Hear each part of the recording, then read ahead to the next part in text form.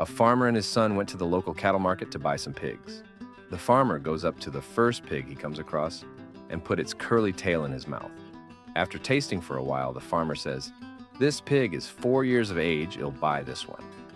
The owner overhears this and asks the farmer, "Did I heard you right? You guessed its age by tasting its curly tail?" Farmer, "Yes, that's pretty much it." Meanwhile, the farmer's son also tastes a pig's curly tail and yells, "Dad, this pig is 2 years of age. We should buy this one too." Owner, "That's amazing." The farmer, "Yes, it's in the family. Every one of us can do this." Owner, "Now that's hard to believe."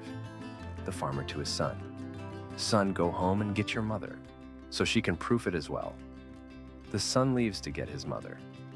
Half an hour later, the son returns alone and tells his father, "Mom is bussy. She is guessing the postman's age." James finds Timmy crying at a hospital. "Timmy," James exclaims, "what happened?" "I had a blood test today and the doctor stabbed a massive needle into my arm," Timmy responds. James then proceeds to cry more hysterically than Timmy.